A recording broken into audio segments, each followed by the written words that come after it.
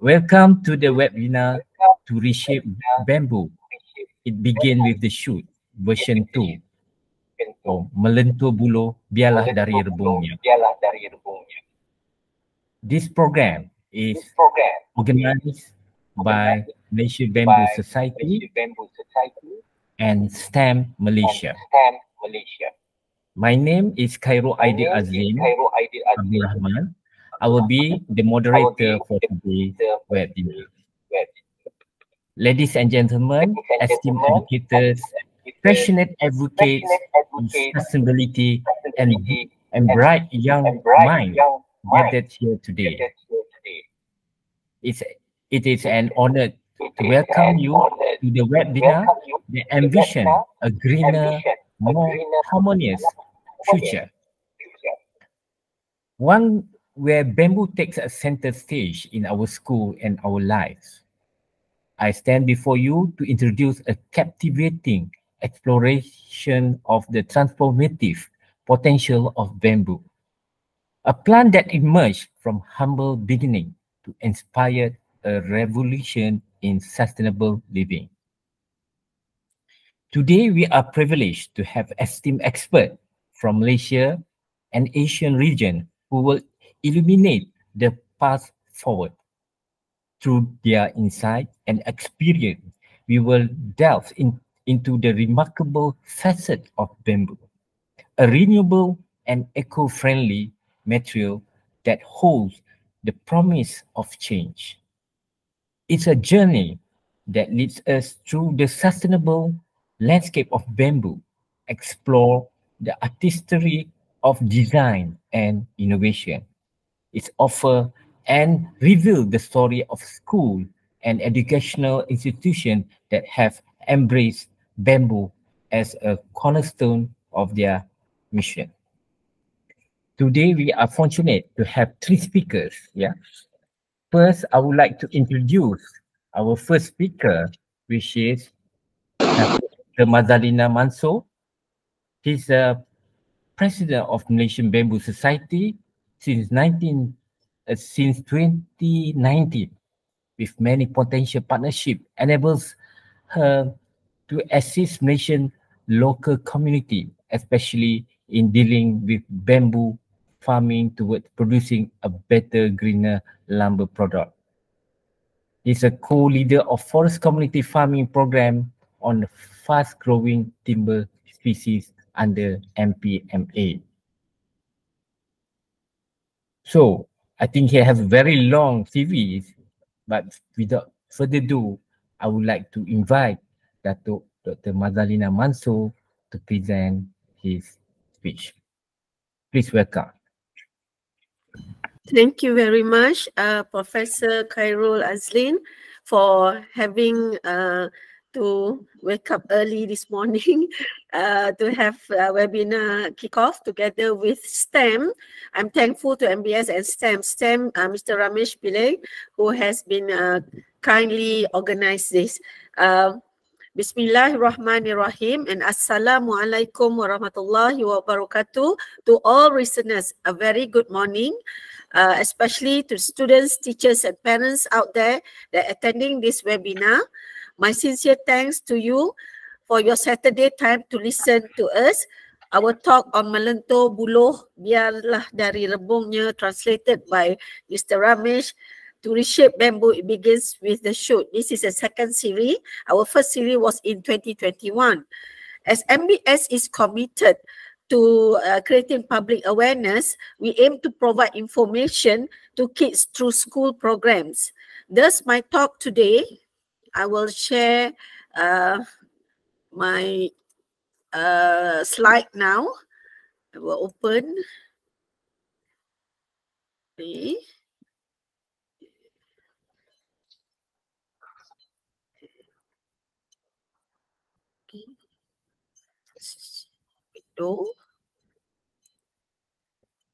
Share.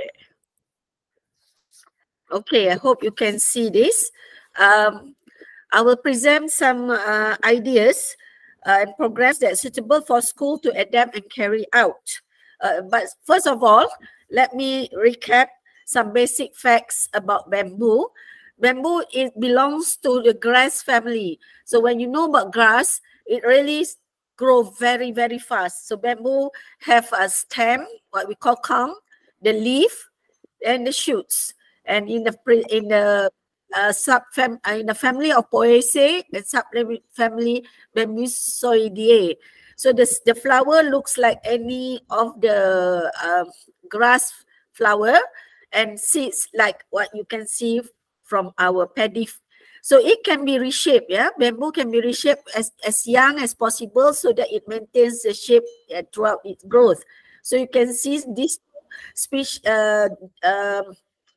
it has been reshaped and maintained the look of it, and this can fetch a very high price. Bamboo growth, there are two types, sometimes three, but in the climate, it's clumping. That's why we call rumpun. And in the temperate, it's running. It's mono growth of running this type. So this is why in Malaysia, as part of the tropics, we used to see this type of bamboo growth, and the height can range up to 100 feet to the small as 6 inches. And this shows that bamboo in the world, about 1,600 species, and Malaysia have about 75 to 80 species within our forest. But in the world, we can see bamboo variety of colors are many. In Malaysia, we always see yellow, green, or dark green or black. But all over in China and in Russia, in Taiwan, they have other colors like red, blue, purple, and so on. And these are highly priced too. So can you see around you that made things that made from bamboo? So student, in the world of bamboo, we have identified 12 segments that bamboo plays its role. From the nursery to plantation to construction, interior decor, furniture, handicraft, textile, food, medicine, transport, entertainment, and energy. and a quick facts about bamboo. It grows it grows and mature very fast. Within 3 to 5 years, you can already harvest your bamboo and can live for hundreds of years. It belongs to the grass family Graminae. It's able to grow and thrive in almost any environment, especially if you think there is a very abundant, deserted area, you can plant bamboo and it thrives very well. And bamboo play an important role in determining forest structure and dynamics and help to restore ecosystem. Bamboo is very bothered by insects and pests, so therefore there's lesser use of pesticide, and we can confirm or can ensure that we have a healthier environment when bamboo thriving. Bamboo absorbs 40% more carbon and carbon dioxide and release 35% more oxygen compared to trees. Thus, bamboo sequester carbon at an efficient level. 1 hectare of bamboo plantation can absorb about 12 to 17 tons of carbon dioxide from the air annually. So this is why bamboo is said to be the green and sustainable plant on earth. Here I'm presenting 10 ideas for incorporating bamboo into your school program. First is the bamboo ecology and environment. Teachers, you can introduce kids to the ecological importance of bamboo as it roles provide habitat for various animal, contribution to soil erosion prevention. You can see here the roots really secure the earth so that the soil doesn't erode easily. And get the students to participate in voluntary community activity related to bamboo for environment. As what you can see here, students planted together with the government agency along the river where they have the JPS, that is Jabatan Perairan dan Saliran activities in Malaysia, throughout Malaysia for 100,000 kilometer area. And then we discuss how bamboo can help mitigate the climate change due to its fast growth and carbon sequestration abilities. And next, teachers, you can explore the cultural significance of bamboo in different countries in regions such as the use of traditional craft, music instrument, and architect. You can see here, students participate during the one of the seni kampung that teaches the kids about weaving kelerai, or the weaving of bamboo strips. Teach the kids about the historical importance of bamboo in the various culture and the symbolism in art and literature. There are plenty in Korea, in Japan, in Indonesia. They are very artistic, and we always remember, I used to play angklung in my school team before. You can create a bamboo corner, story corner in the school library for bamboo society. You can create that also, and always meet up and discuss with students about the importance. Third is bamboo in science and technology. You can highlight the use of bamboo in engineering and construction. Dr. Prof. Nankula will highlight after my talk, showcasing its potential ability in sustainable building design, and discuss how scientists are researching bamboo's potential in the modern technologies, such as using the material in composite materials and biofuel. You can see today, you no longer have plastic straw. It can be a bamboo straw. Please use a very, biodegradable application of your daily use of like straw, charcoal. Bamboo also be used for roof trusses and bamboo roof. So you know how eco-friendly are bamboo products, because they are faster growing plants on earth. Bamboo is good for the environment, is strong and durable, and is safe and hygienic. Our university, MBS has been collaborate with student university in UKM to set up bamboo garden in their botanical garden. UPM, Prof. Cairo has been having bamboo gallery right now. It's still ongoing, and there is a bamboo design competition. UITM create bamboopreneurs for students to sell their products. And in UPM, they have bamboo talks and lecture.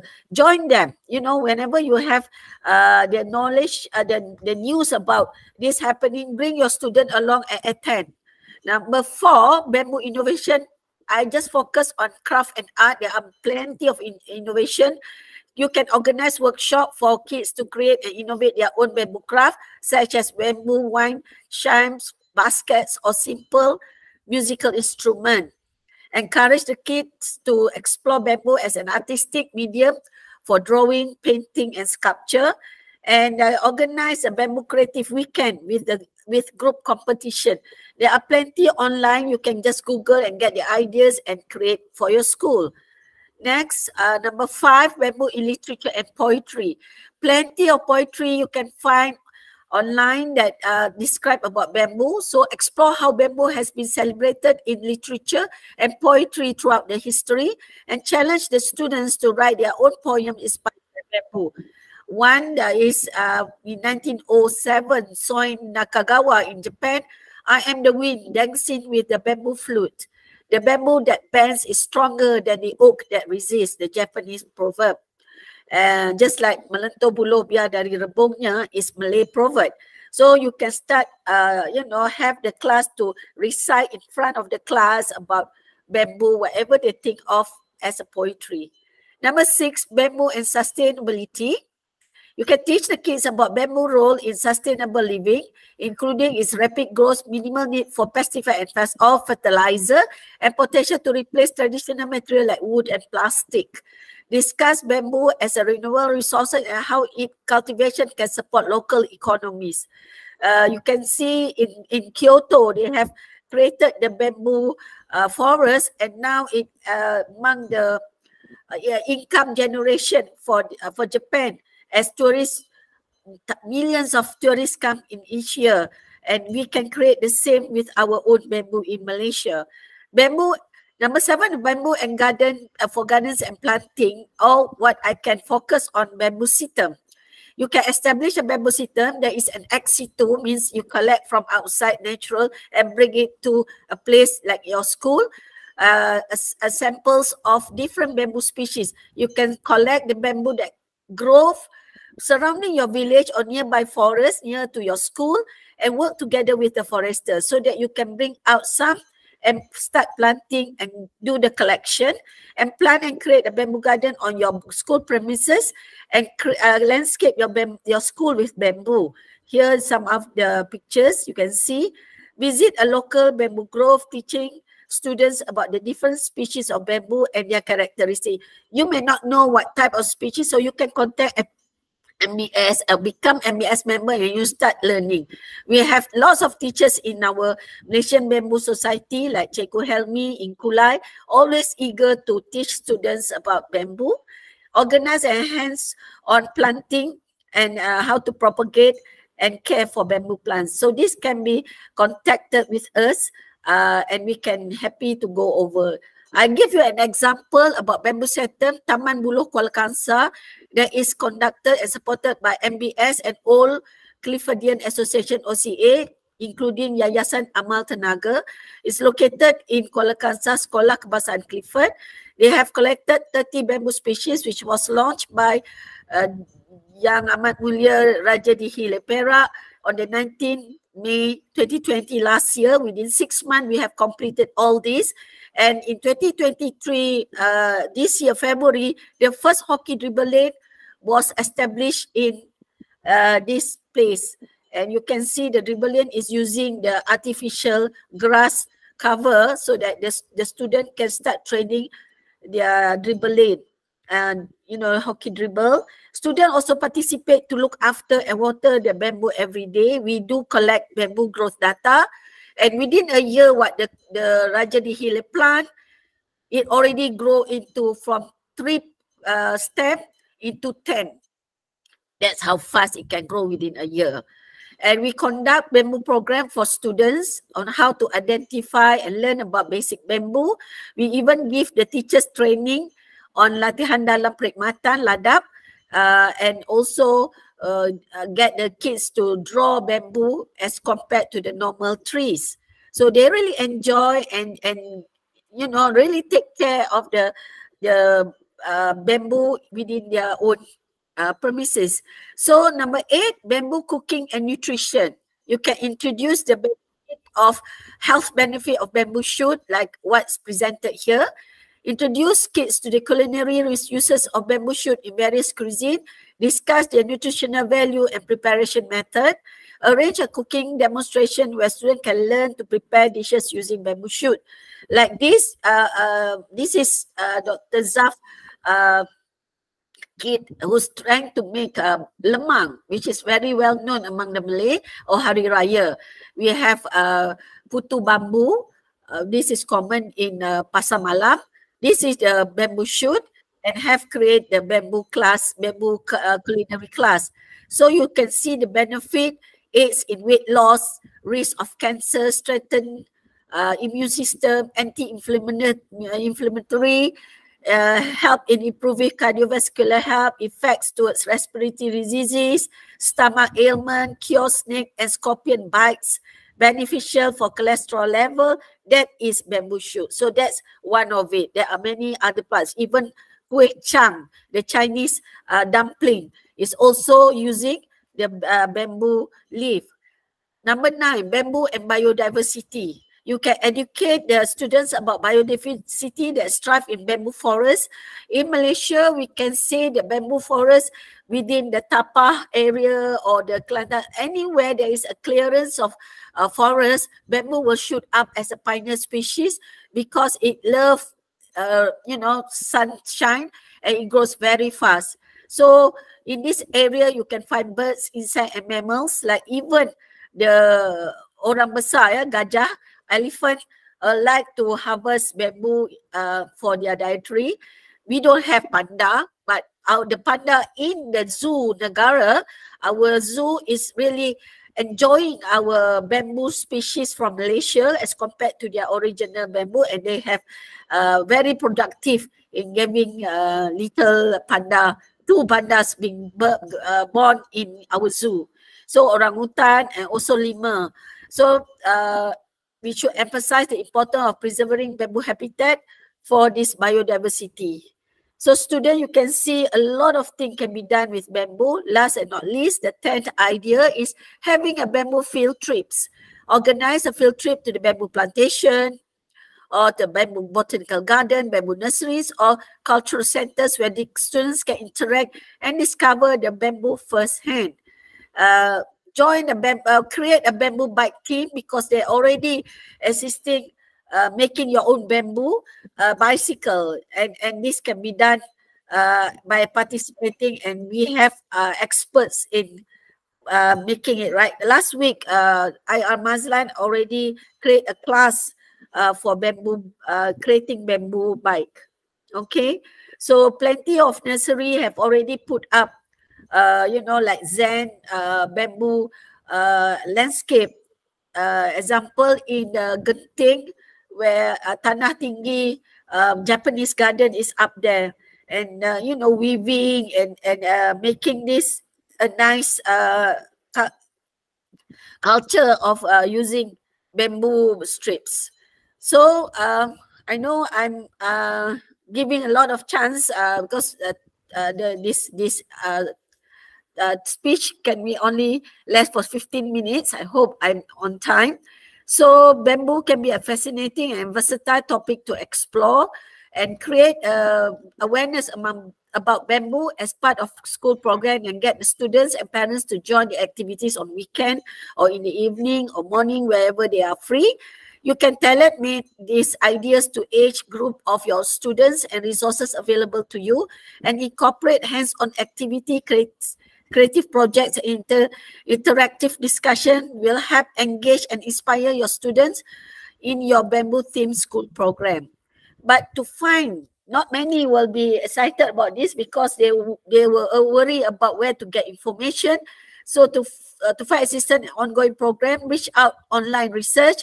Through online research, contact other schools that conduct bamboo system or whatever bamboo activities they have. Educate organization, NGO like MBS, Malaysian Bamboo Society, community centers.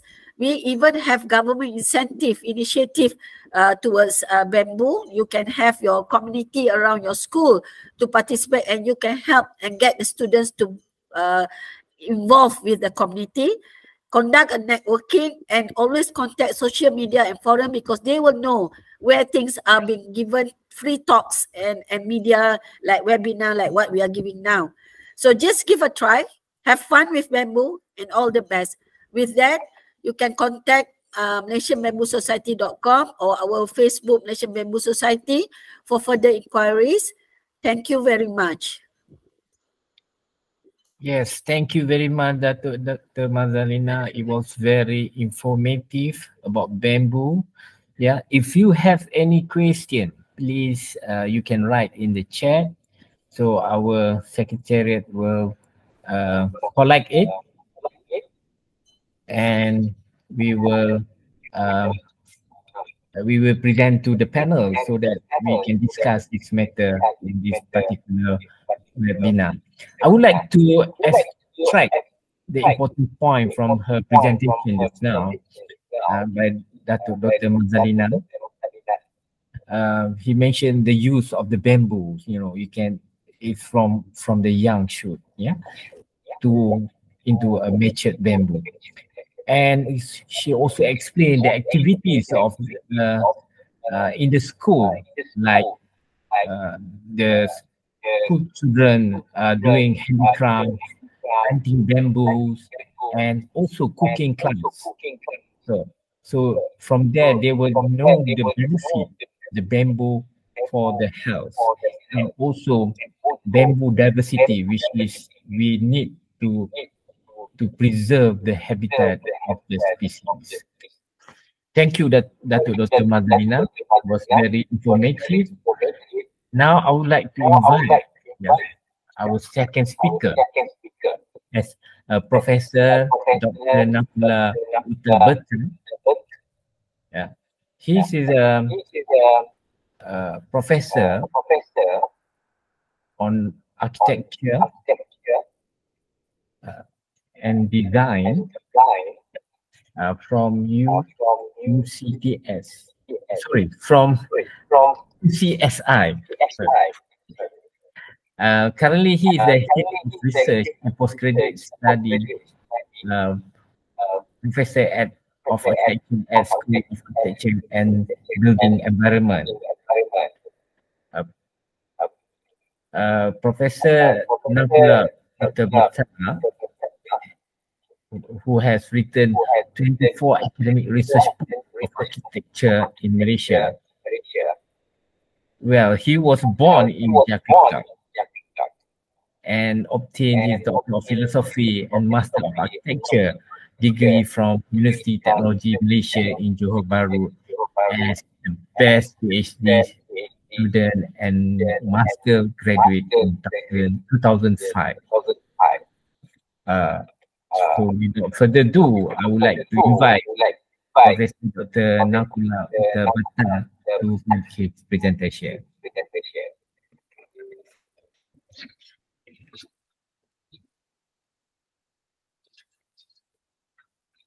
Okay, Bismillahirrahmanirrahim.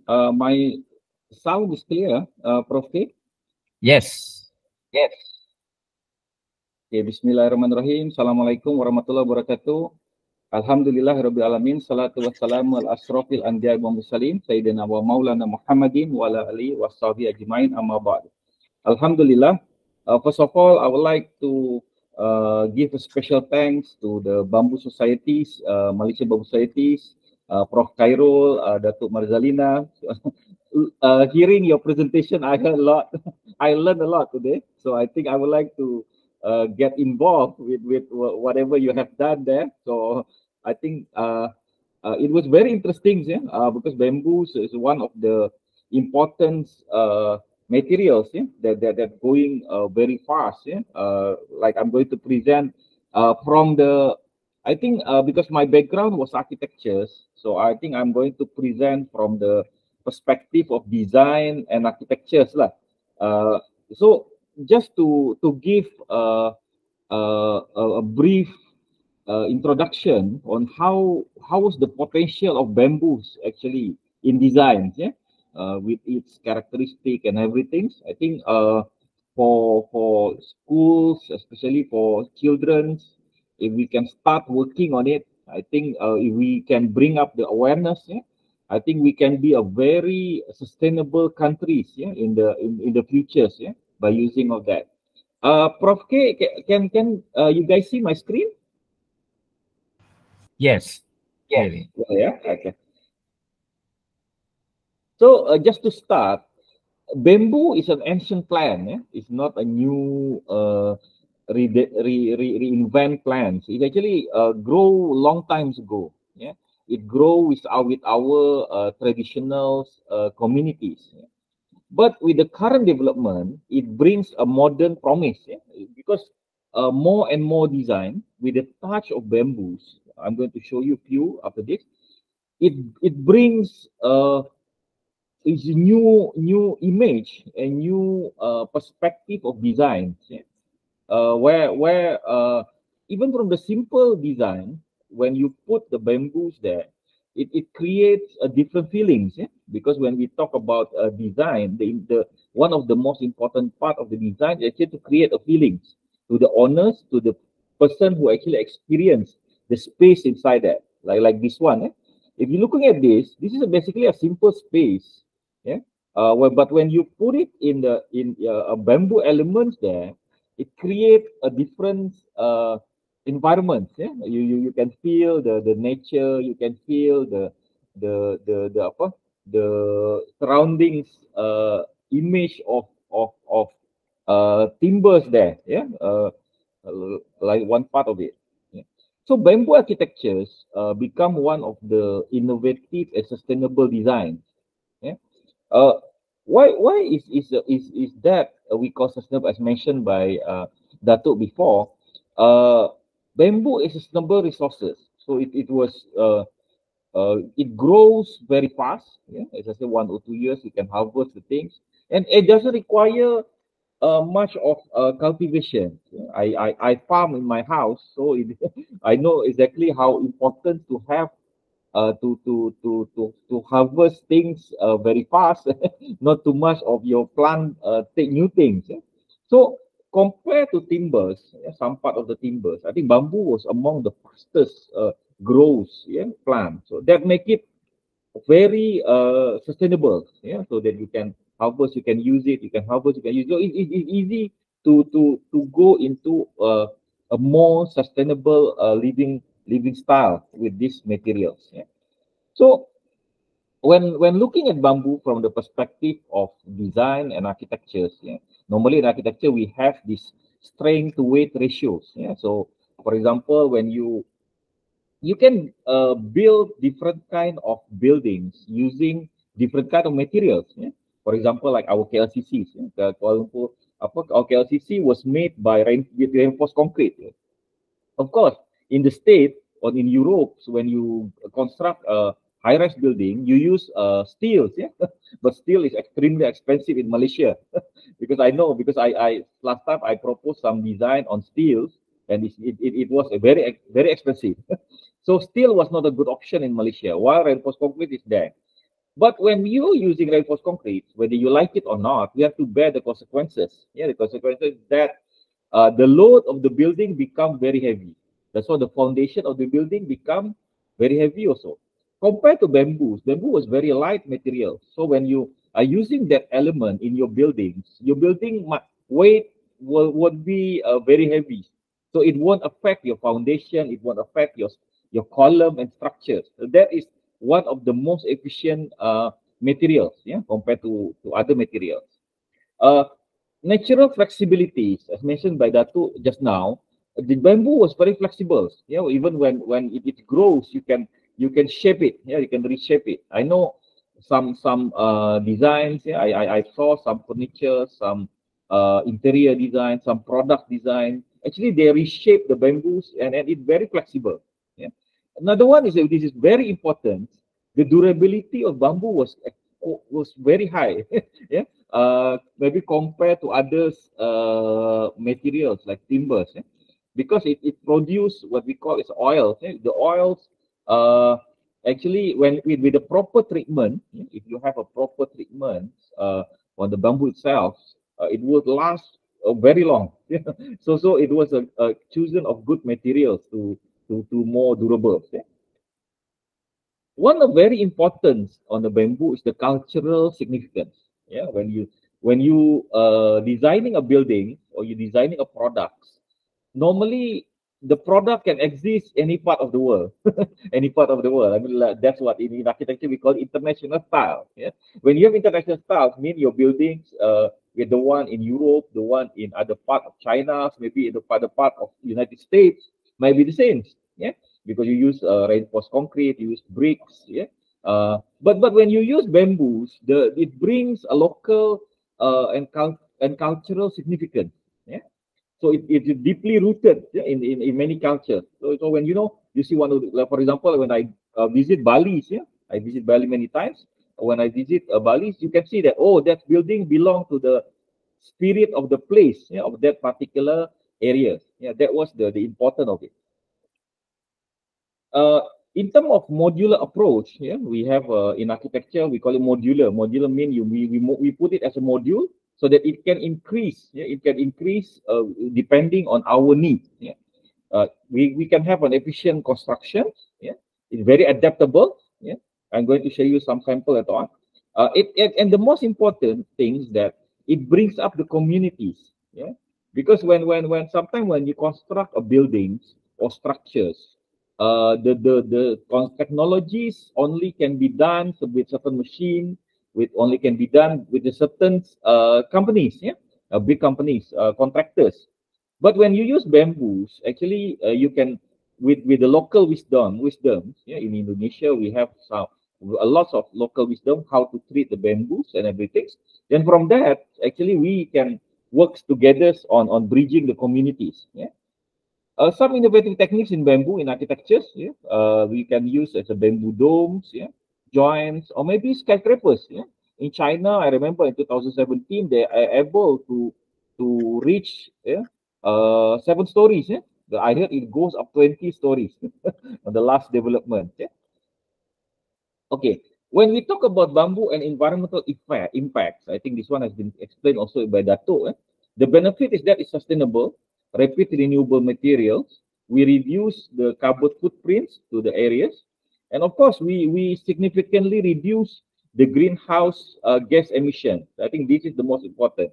Yeah. But of course, we have challenge. Yeah, as mentioned by Dato, we need to build up the awareness. Yeah, we also need to have more treated bamboo that's safe and long lasting. I think proper treatment with proper liquids, yeah, or you put it in the proper waters, then you can have a very long lasting one. Yeah. Another one is that there's a resisting, on using bamboo as primary building materials. I think what in Malaysia, what I saw is that sometimes some insurance company they don't want to insure your house in using timber or bamboos. And I think that's one of the things. But with proper research, when we showing them that actually with the proper treatment of bamboos, we can have more resistant buildings. Yeah, that is another homeworks I think for the researchers in this area. Just I think bamboo was growing all across the globe. Yeah. Uh, Especially except for the Antarctica and some part of Europe, which they are not growing. But other parts, I think they grow many anywhere. Yeah. Okay. So just to give a summarize of what bamboo's potential is in terms of economic benefit, in terms of cultural traditional significance, and also aesthetically appealing. See, I'm going to show you later some sample of it. Okay. Give some samples. Yeah, this is a Votrong's architects, one of the architects in Vietnam who built some design using bamboos. Yeah, I'm going to show you a bit. This is a restaurant. Yeah, a simple restaurant. If you're looking at the plan of the restaurant, this is rectangular, just a square rectangular normal restaurant. But you can imagine when we put the bamboos inside that restaurant, the impression, the space, and also the image of the restaurant changed dramatically. Yeah, if you can see here, yeah. See the if you see outside also, it create a different feelings. Yeah, at night. Yeah. So this is mainly contributed by bamboos into a very simple space. Yeah. You can see these are some detail. I don't think the bamboos was complicatedly treated, yeah, in this situation. Yeah. Another sample, yeah, wind and water restaurants, also same restaurants, a simple one. When you put in the element of bamboos there, it create a great feelings. Yeah, the feeling was totally different. Yeah, of course you can also talk about the traditional construction jointing systems. Yeah, that already apply in the communities. By using that, we are basically conserving the heritage, yeah, of this construction methods. Yeah. You can see the impression of the restaurant because of the bamboo structures there, the spaces that it created was dramatically changed. Yeah. This is one sample of the pavilions, yeah, the Vietnam pavilions in the Milan, 2015. Yeah. You can see the difference. This is another hotel. Yeah. You see the image is very natural. It looks down to earth, and it create a very great feelings. Yeah. It doesn't contrast with the context. If you see here, we did a very natural context. You can have a very nice setting and buildings there. Yeah, you can see the details. Yeah. So all these things, all the details can be developed from our local craftsmanship skills. Yeah, I think in some part, if we got time, I think we can go to places like Bali or some area in Bandung. We can have some meeting with some of the craftsmen who naturally works with this with these bamboo structures. Yeah. Another example, yeah, by Ken Gokuma, also uh, an architect who tried to develop the 5 cents. Yeah? You can see here, it's a normal space, but when you put bamboo elements there, the feelings is different. Yeah? With this, this installation. If you're looking at this office, yeah, it's like it can be your house, it can be an office, but when you put the bamboo element inside that office, it changed dramatically. Yeah? The image and also the spaces. Yeah? The quality of space was upgraded. Yeah? Very high in this case. And you can see here how it become close with the natures. I don't think that this bamboo was complicatedly treated. Yeah, in this situation. Yeah. Of course, now bamboos become the replacement of the plastics. Yeah, And we also like these toothbrush things. Yeah, we also have called laminated bamboos. Actually, if you ask me, I'm not prefer to use it because it doesn't have the real feeling of bamboos. But in terms of strength, in terms of flexibilities, it is one of the top strongest materials, yeah, in the construction, in the building construction. Yeah. Basically, you chop off the bamboos and you will laminate it. Yeah, it will become a laminated bamboos. Yeah. Something like this. Yeah. Then you can have this kind of building, yeah? With the image, with a modern image, and very strong. Yeah, I saw 3 stories buildings built up by research centers in Bali when I visited in 2019. Yeah, so I saw how the laminated bamboo can become the main column of the building, meaning the main construction element of the building, not just wall or not just a windows. Yeah? So just to give you some examples of the designs, yeah, in terms of furniture, yeah, so you can see the chairs, tables, the walls, yeah, some cupboards, yeah, and then also all these tables. I think Prof. Khairul have produced an excellent works. Yeah? when if you have got time, go visit UPM. Yeah, go to the galleries. I think it's open until end of October, if not mistaken. So you can have see some of his design using the bamboo veneer and some element of bamboos there. Very interesting one. Yeah. So like in floorings, yeah, like I say, eco-friendly. So kitchenware, yeah, you can have a kitchenware. You change the image of your kitchen dramatically, yeah, by installing this bamboo elements there. Yeah, you can see here it changed, yeah, from our modern plain kitchen. Now you have a very nice down to earth kitchens there. Yeah. Of course, we also have interior panels. Yeah. You see how the flexibility it is. So you can have walls. Yeah. You can have the ceilings designed differently with these new materials. Yeah. Uh, you can. This is some elements of it. You can put it as a wall dividers or maybe blinds, yeah, something like that. And also, no, they're going for some consumer product like glasses, laptop stands. So this all I think if you go to Shopee's, we have a lot of new products come from treated bamboos from there. Okay. So in conclusion, I hope I didn't exceed the time. The application of bamboo help to improve environmental quality. Yeah, it protects natural ecosystem, reduce the demand for limited resources. So it's very important. I think in Malaysia context, we have to go for these materials. Yeah. Even though I know the bamboo material might not be as big as the one in Indonesia, might be, but it has a very great potential. Yeah, so we promote ecological balance and carbon emission reduction. So by working together, I think we can it's time for us to go for interdisciplinary cooperation. Yeah, I think we have a forestry, we have the design aspect, architectures, we have maybe from another aspect. Then we can basically grow it into a new kind of material that helps the countries to become more sustainable country in the future. Yeah, I think that's all for me, Prof. Cairo. Thank you very much for your time. Assalamualaikum warahmatullahi wabarakatuh. Thank you very much, Prof. Natula. It was very informative, as a designer and architect. Yeah, I think you have shown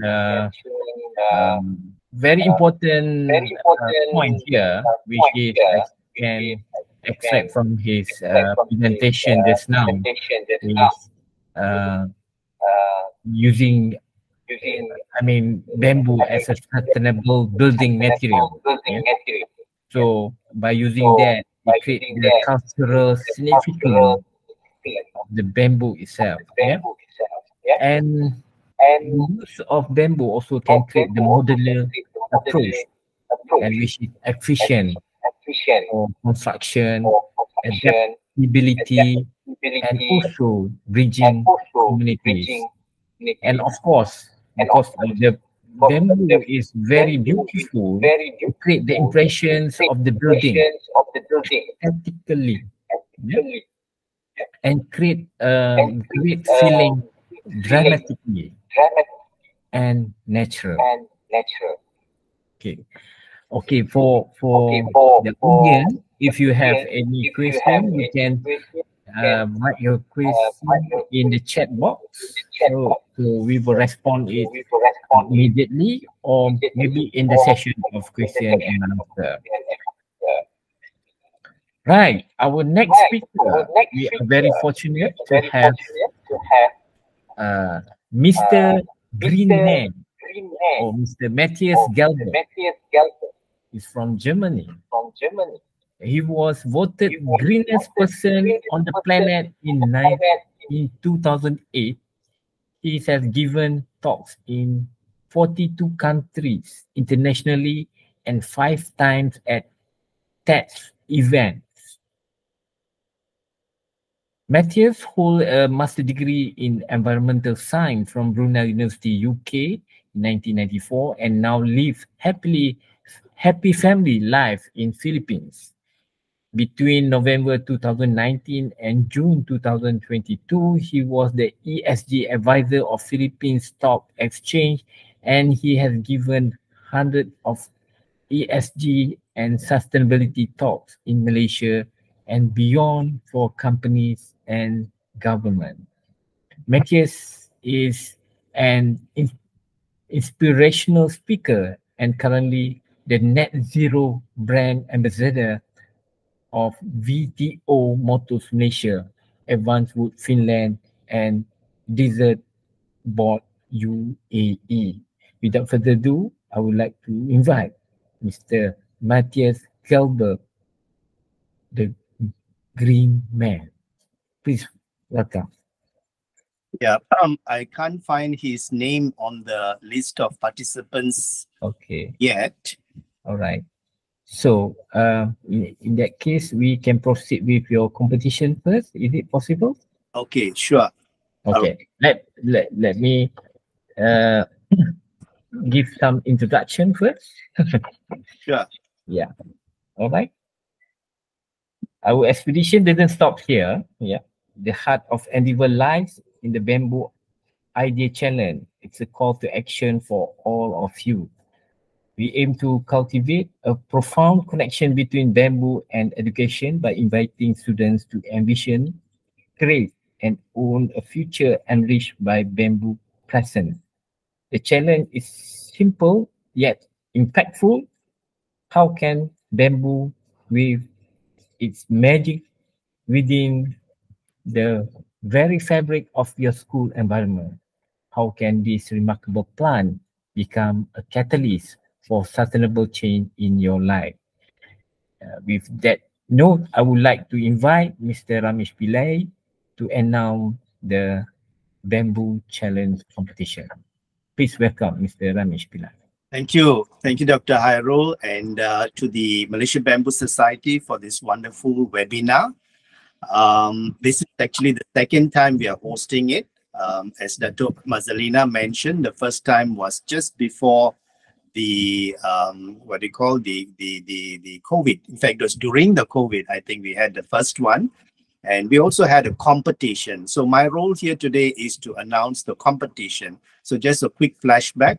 About 2 years ago, the competition was based on using bamboo skewers to come up with designs, more of a craft kind of a design, right? So this year, we've got another challenge based on the very exciting information shared by our two speakers earlier.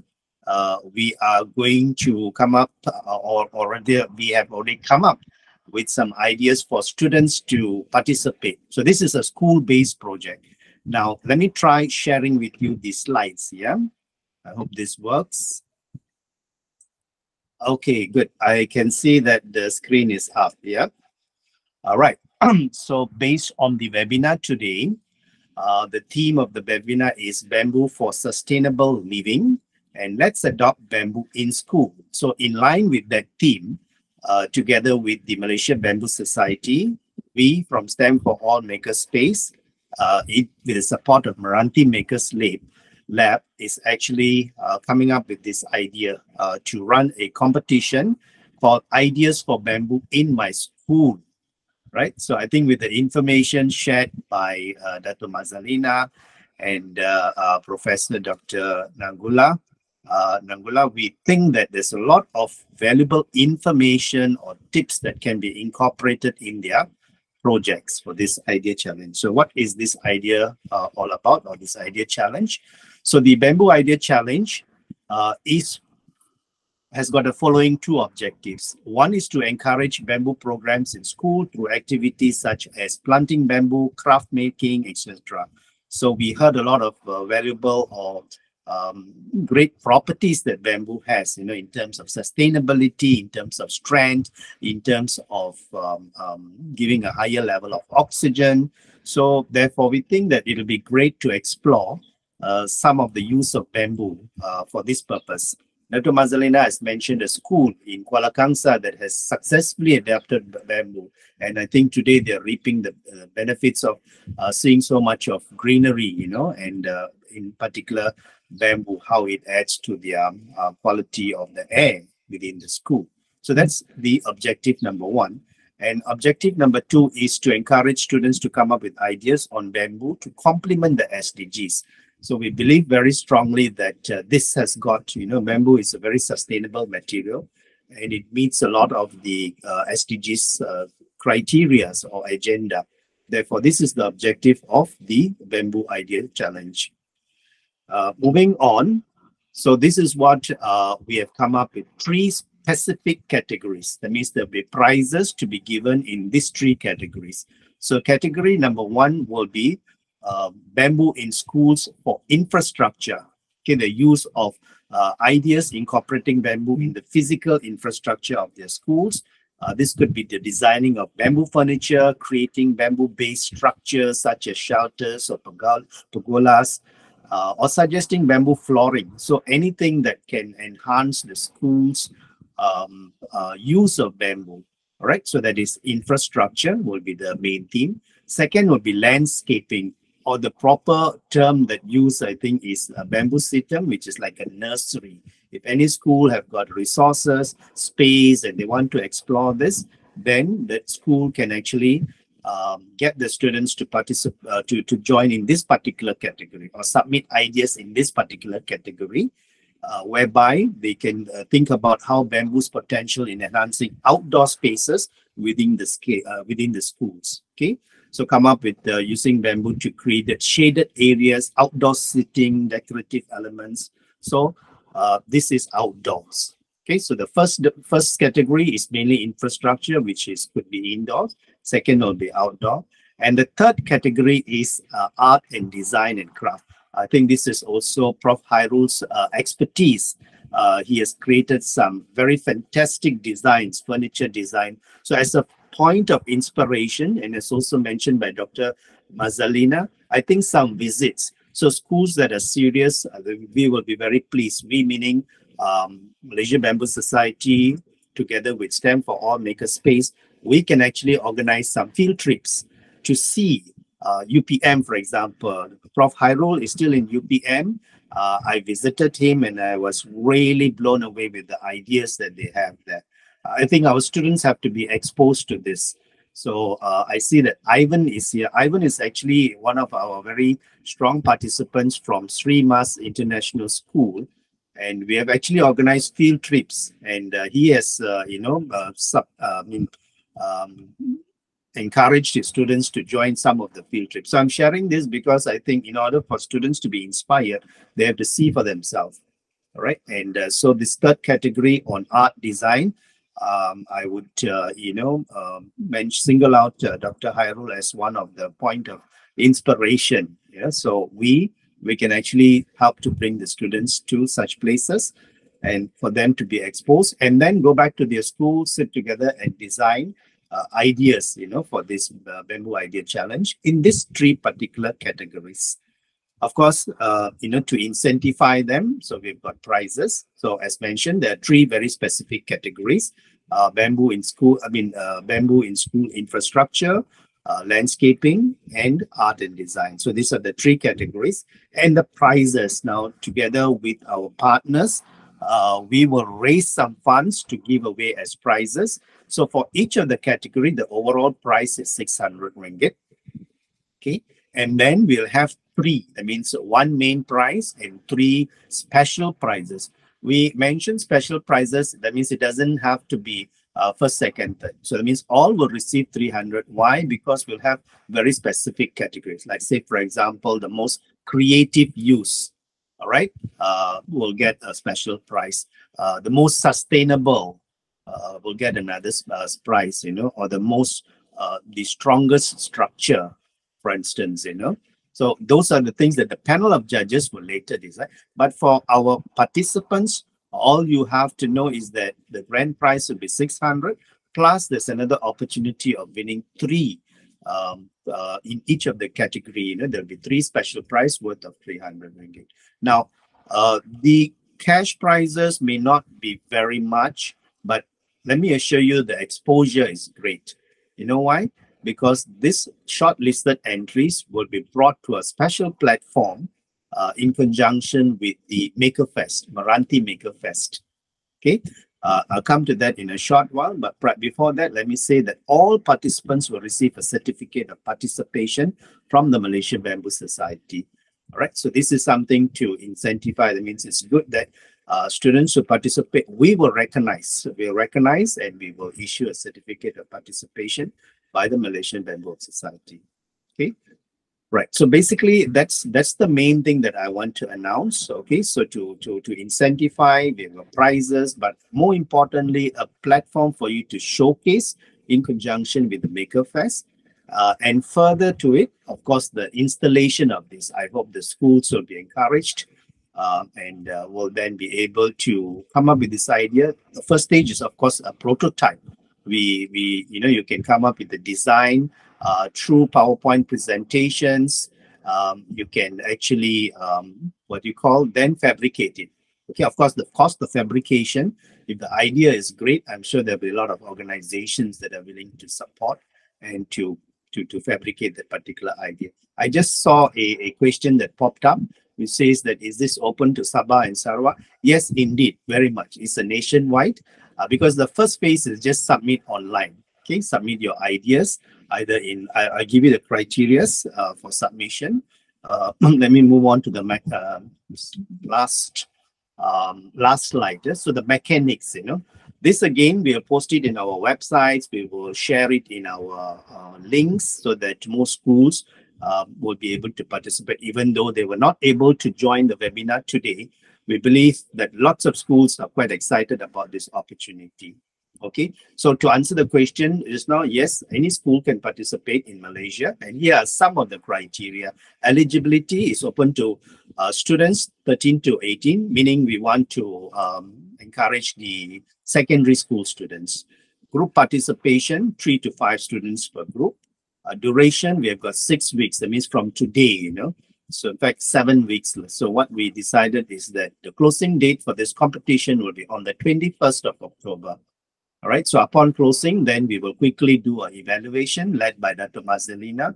And of course, Dr. Hairul, Professor Hairul, with his vast experience, will be helping us to lead the evaluation. And within a week, we'll be able to shortlist and inform the schools. The only thing is that the schools have been shortlisted, then they have to fund their own travel and expenditure to come to Makerspace, should they want to display, should they want to, you know, come, or otherwise we will still be able to evaluate and do something about that. So that will be the timelines. Submission as mentioned. So the first stage is just illustration, pictures, or animated graphics, or even models. We welcome, you know. So if any of the schools want to create their own models, prototype, yes, you can create that, do a simple video and submit it online.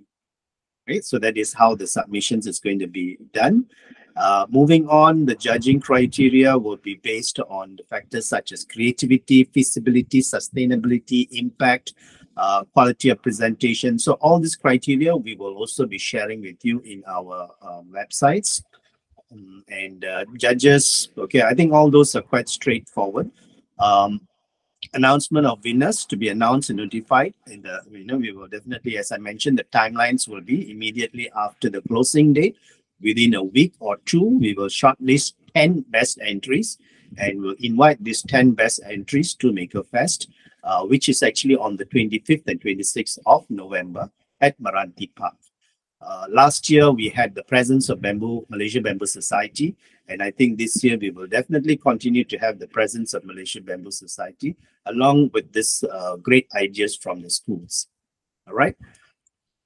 So point number 10, recognition and presentation, as mentioned, will be done in conjunction with the Maker Fest. And finally, the support and guidance, So here, I think the Malaysia Bamboo Society will be very pleased to support you in giving more reference. Feel free. I noticed that the link to the Malaysia Bamboo Society was also shared.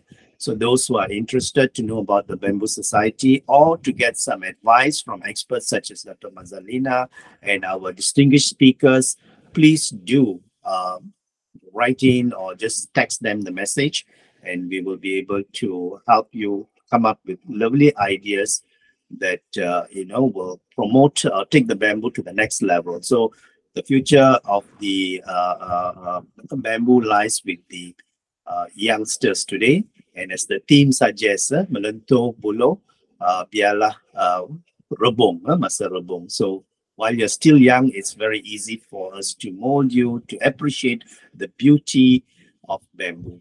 All right. So with that, I would like to thank everyone for watching, for joining our webinar today, and wishing you all the very best in the Bamboo Idea Challenge.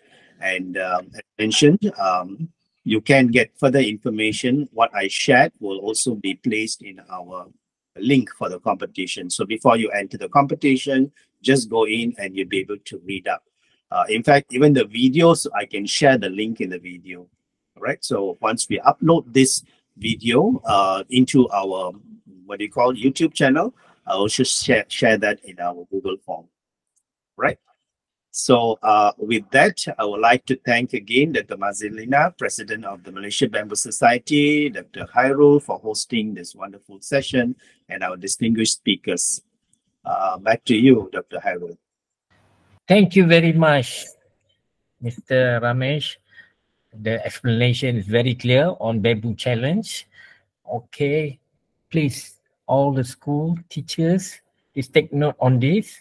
The grand prize is 600 ringgit, and also a special prizes worth 300 ringgit, and you get also a certificate of participation. Yeah, I think this is a recognition from Malaysia Bamboo Society, which is very, very exclusive for this particular competition.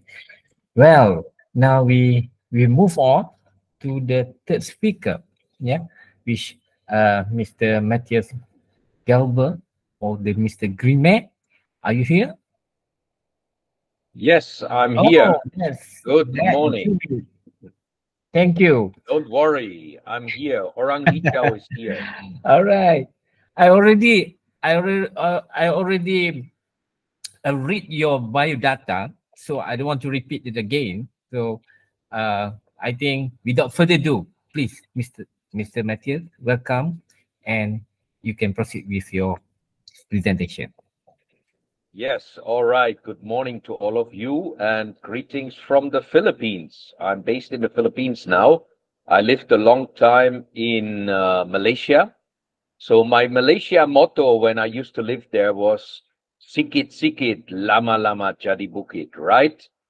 That is what I learned from a taxi driver in Malaysia. The taxi driver asked me, hey, what do you do?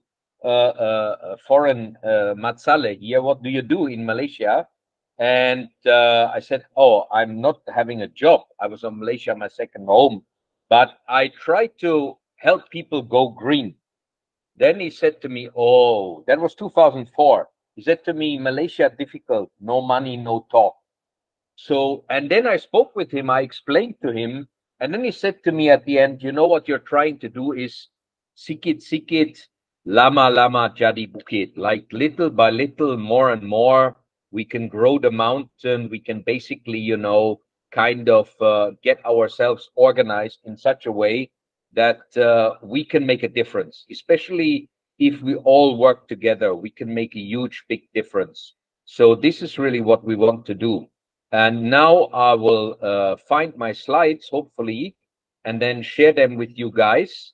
I need to check here on the Chrome, how does this work? Because I'm more familiar with the now I have the wrong file here. Never mind. If I can't find it, then I will give a talk without any slides, because usually I prefer giving a talk without any slides, and that is what I normally do. So maybe what, I don't know whether this is possible, but can you guys give me the full screen so that people can actually see me properly rather than just a small window?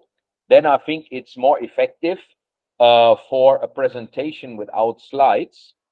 You have already seen loads of examples of bamboo architecture. You've seen already loads of examples of bamboo items that can be made. Now, do we have mainly students here, or is it mainly supervisors from different schools?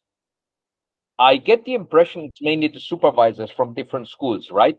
Can you guys uh, send in the comments where you are actually coming from, which schools? So I have a little bit of an understanding what audience we have today. If we have mainly supervisors rather than the students, then I think the main goal will be to actually get you guys motivated, how you guys can actually get the students motivated to be part of this. And the key is always to find a reason. Why should the students do it? Yes, we've already heard earlier on from the excellent presentation from Mr. Ramesh, there's a cash prize in there. But our reason must be a bigger reason, right? It must be something really motivating us. And when I think about bamboo, I love bamboo because bamboo is one of the most amazing material. It grows so fast, it needs very little water, and you harvest it, and wow, it grows from itself. There's Miss Jennifer from UCSI. I remember giving a talk as well to UCSI before. Even in I visited your campus in Kuching because I was giving a talk there in Kuching about Go Green. Now here I have my toothbrush bought in Germany, and it says this toothbrush is made from 100% biodegradable, sustainably grown Moso bamboo. Yeah, we have teachers and supervisors here. Moso bamboo. This species of bamboo is the fastest growing plant on earth. It can grow up to 30 centimeters in 1 day. Moso bamboo is grown naturally without fertilizers and pesticides. It's also panda friendly. And they call this bamboo toothbrush a vegan toothbrush because there's obviously no animal related content in it. And there is Ivan as well, principal of Sri Imas. Great to see you here. And Sri Imas, I know you guys are going to pump up the students to really participate in it. But bamboo is not just a gimmick, you know. Most people, when they think about bamboo, they think about, oh, yeah, in the old days, people used to do housing from bamboo. I actually just bought a house here in the Philippines. And the next thing that we're going to do, the house extension, will be bamboo. Like most people here think, oh, bamboo, that's what people used to do 100 years ago or 50 years ago. But bamboo can be the future if we all work together on it. And bamboo is already seen as one of the main solutions to the climate challenge. You know, here in Germany, this is the most famous retail brand, Aldi. They are selling the bamboo toothbrushes in Germany because they think this is one of the most sustainable, biodegradable, carbon sink toothbrush. If you have bamboo, you sequester loads of carbon. If you have cement, You have a carbon and climate problem because when we make cement, we are burning limestone. Limestone is calcium carbonate, CaCO free. We are releasing the carbon that Mother Nature captured in the beautiful white limestone hills in Ipoh.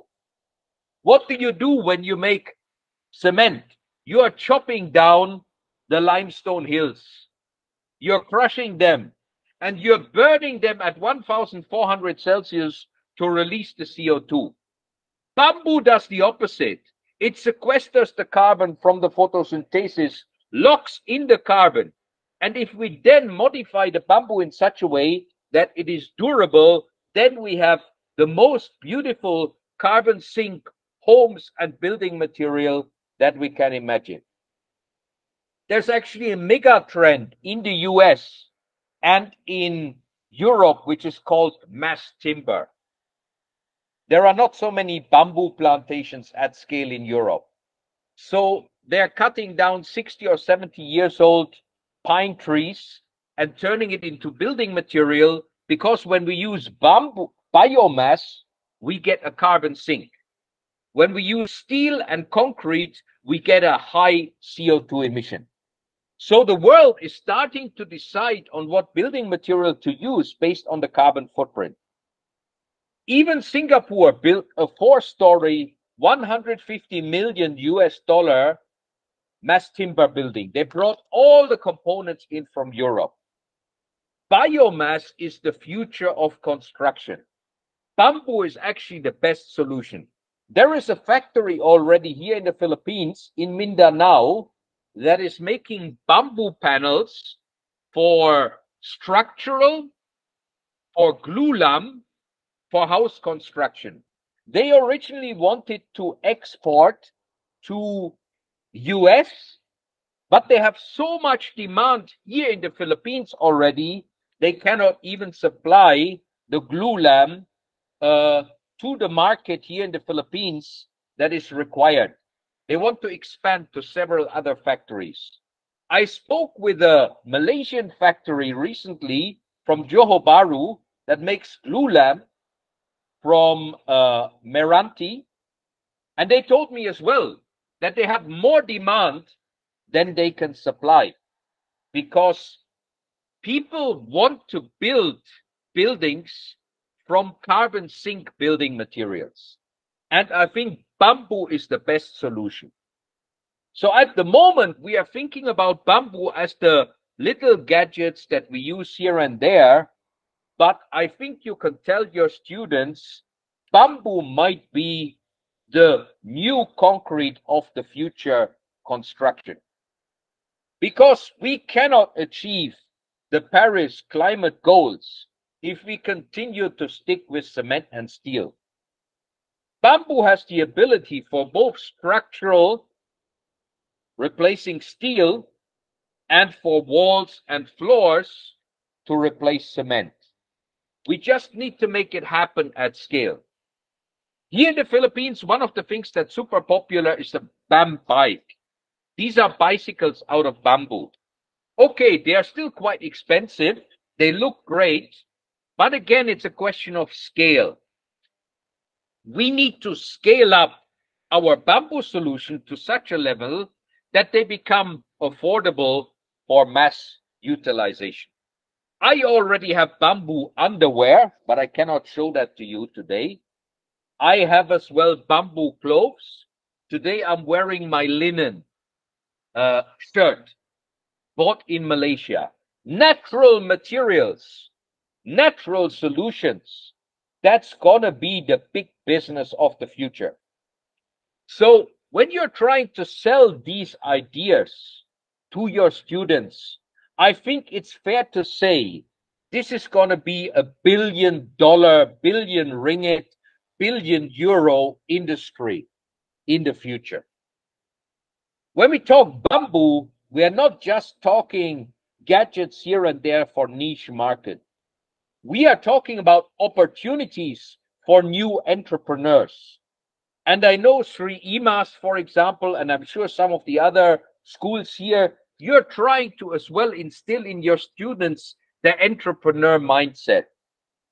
The bamboo economy for building materials, for other items, for we already know bamboo makes great musical instruments, but even clothes, any items, we need to replace plastic.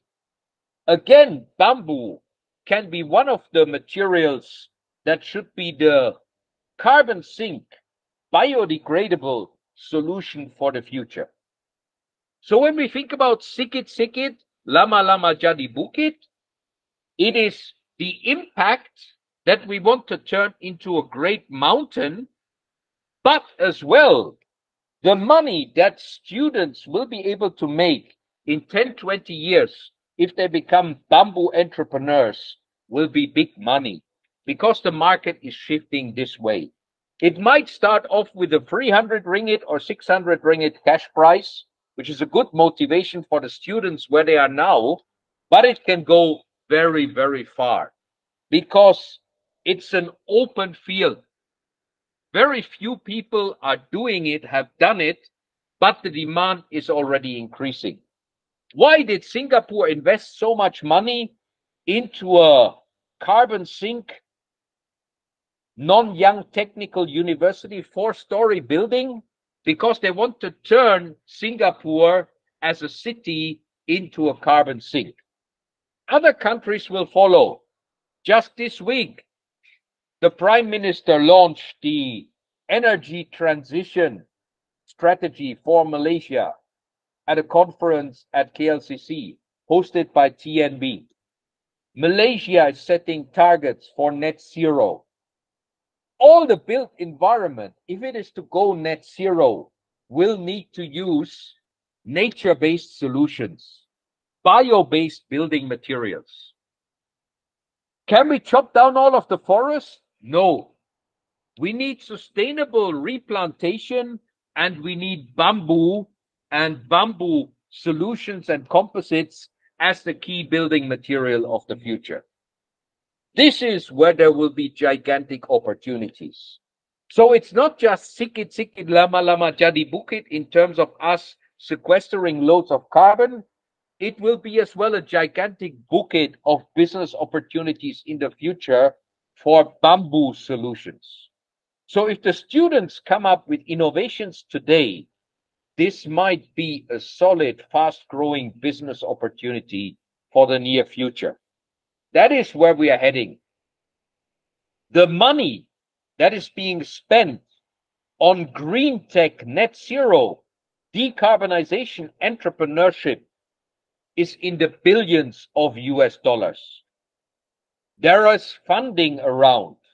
Khazanah and other Malaysian-based investment funds are looking for impact businesses, ESG businesses.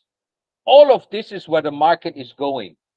I was joining this call late because I had a call this morning with an ESG fund from Singapore that's looking at putting 100 million US dollar into impact sustainable housing into the Philippines. Those funds are looking for social benefit and they are looking for environmental benefit. Bamboo ticks all those boxes. We heard earlier on about the cultural significance of bamboo. Bamboo has it all. That is why, even though we might be doing some small scale projects at the moment, the future for bamboo is amazing. That's why we have to thank the Malaysian Bamboo Society, Dr. Maslina, Dr. Khairul, and all the other people that are involved for preparing us for a big future. And you guys, the teachers and the supervisors in the school, you can plant the seeds that might give your students the opportunity for unicorn entrepreneurial future opportunities. The future is bright. The bouquet is going to be big.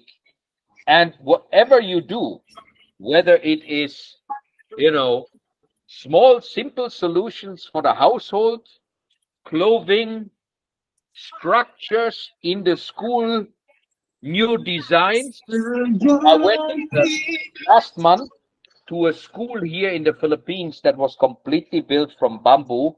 It's a French organization. They are training underprivileged communities in entrepreneurial skills. Even their water pipes in the restrooms are made from bamboo. So it can all be done. And particularly the construction sector will be a gigantic bamboo opportunity. If you build some structures in your schools, that might be the seed that will encourage your students later on to turn this into a scalable business opportunity. So that is my message from the Philippines. This transition is happening already. Bamboo is becoming a serious contender, either as the conventional bamboo material without it being chopped into small pieces that are then glued together. It can either be as the raw bamboo modified for durability, or it can be turned at an industrial scale into glue lamp type structural building material that can even be used in large scale projects. The opportunities are unlimited. The time to get the students involved is now. And I think you will be proud in 10, 20 years' time when those people that have been, those students that have been inspired today might appear as the next successful unicorn entrepreneurs coming out of Malaysia or other countries in the region. The land is there in Malaysia. The experience is there with growing bamboo. We just need to turn it into viable end products to cater for the demands out there.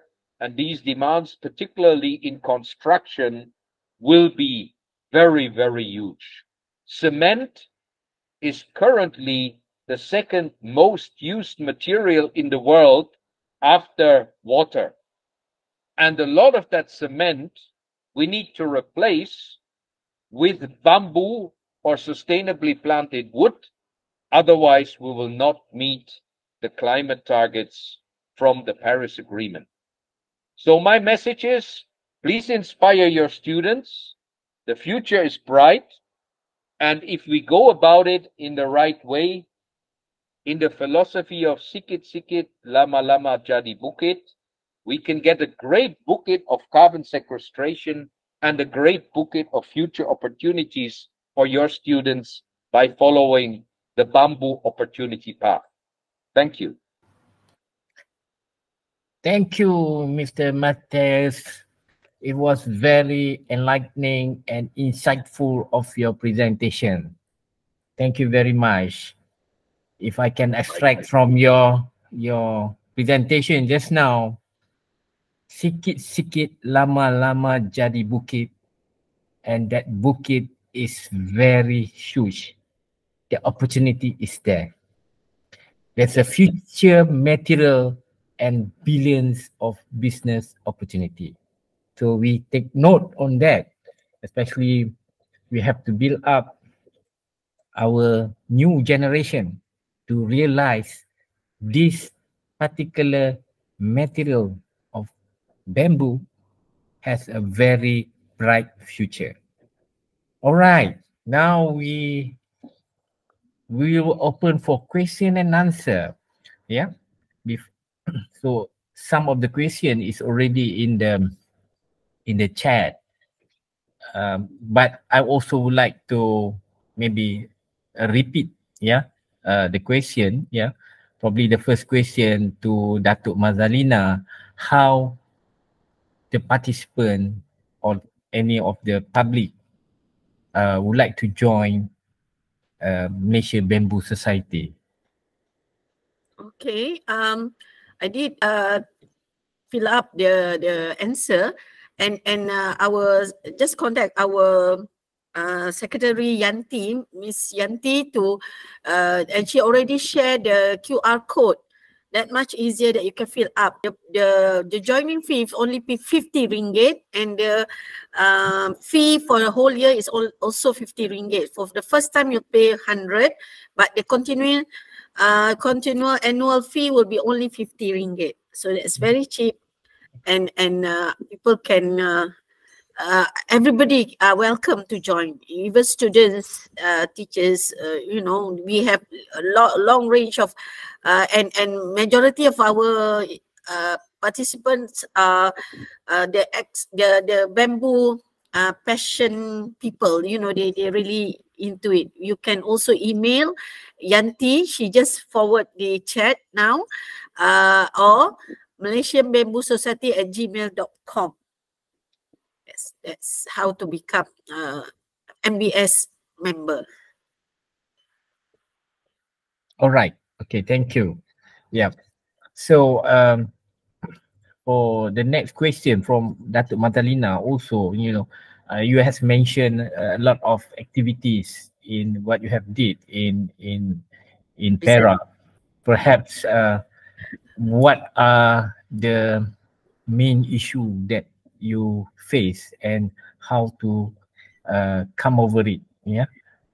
When you're organizing this particular program in the school, so perhaps some of the school teacher can look into these issues, and probably we have a more smooth process in implementing some activities at school.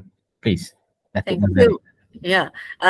The project is on bamboo system, and Sekolah Kebangsaan Clifford in Kuala Kangsar managed to get it because they have we have alumni as OCA, Old Cliffordian Association, that find the funding and also match the funding together with Yayasan Amal Tenaga. We managed to secure from them. MBS also contribute a bit. So all in all, the challenge are actually to get the species. When they aim for 20 species, we end up to get 30. It was not easy to run around the country and to secure the species by calling the owners or the nursery owner whether they have the species. If they don't have, we have to go into the forest and collect them. Just beat a bit, one or two clumps, and we bring back, and that is the costly and effortless. So you have to know what you're collecting. Second is to plant them is quite easy, but this you need to civiculture or look after the young bamboo babies before they can plant direct on the direct sun. So you have to know the step by step in order to ensure they survive. We did this within 6 months. Everything survived, everything good. So in order to get people to visit this place, we also provide the artificial grass covered, and that becomes the hockey dribble lane. So the kids are using it and preparing, and the kids also get them involved, so they feel they are on the ownership of the project. And to get the teachers participate is kind of tough also, because teachers are wanting to do everything within when they are in the school. So anything outside the time of working, we have to encourage them and talk to the parents and go for the weekends. And these are the things that, because I have to travel up, to ensure this is done. And every time I'm there, I will give a simple talk to the student to encourage them, and to the teachers how to involve in making the space beautiful and encouraging. And now people are coming, visiting the place, and soon it will become one of the icon for tourism. I'm happy about that. That's all. Thank you. All right. Thank you. Thank you, Datuk Madalina. Oh, we have one question from Jonathan Philip from Sabah. The question addressed to Mr. Matthias. He asks you, Mr. Matthias, have you been to Sabah? And how we can reach the market for the bamboo products such as charcoal? So this question to Mr. Matthias. Please, welcome. Yeah, for me, I think Sabah. Yes, I've been in Sabah. I had one holiday there in my early days, and then I went to have a trip up the famous river to see the big four in Sabah, including the pygmy elephants, and that was amazing. And I went to Sandakan and Sipilok. So I love Sabah. It's a great place. And I think for me, bamboo is even more valuable than charcoal. I mean, charcoal is one low margin business, but I think we need to start looking at bamboo as a scalable building material that can replace cement and steel with higher value applications. And this American factory in Mindanao is doing it already. They are basically manufacturing cladding for house walls, and they are manufacturing glulam. Glulam is basically structural components for your buildings, where you don't have the round bamboo, but you basically have the bamboo stripes that are then compressed and glued together to big beams, and these beams even fulfill structural components. And I know that glulam beams at this point in time, you can sell 1 cubic meter of glulam beams that has been certified as a structurally fit material. You can sell it for 1,500 US dollars a cubic meter. So there's a lot of money in those high value products, but you need to obviously have a processing. Whereas, 1 cubic meter or 1 ton of glulam, if you turn it into charcoal and you have 1 ton of charcoal, you don't get that much money for it, obviously. So I think other applications as well, that, the BAM bike, for example, here in the Philippines, is seen as a high-end bicycle. It's sold nearly twice the price of conventional bicycles, but still people buy it because it has the following as this unique, iconic, eco-friendly bike.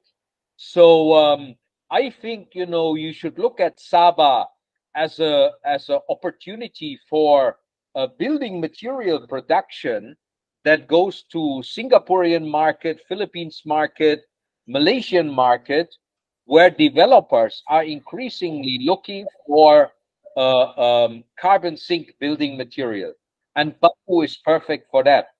I can maybe put you in touch as well with the American guys in the Philippines and see whether they want to set up a factory in Sabah as well. Why not? But maybe there is the Malaysian capability within the Bamboo Association to develop those products as well. I'm not familiar whether this has been done at scale already in Malaysia, but this is happening. The demand is there. The time is now to scale this.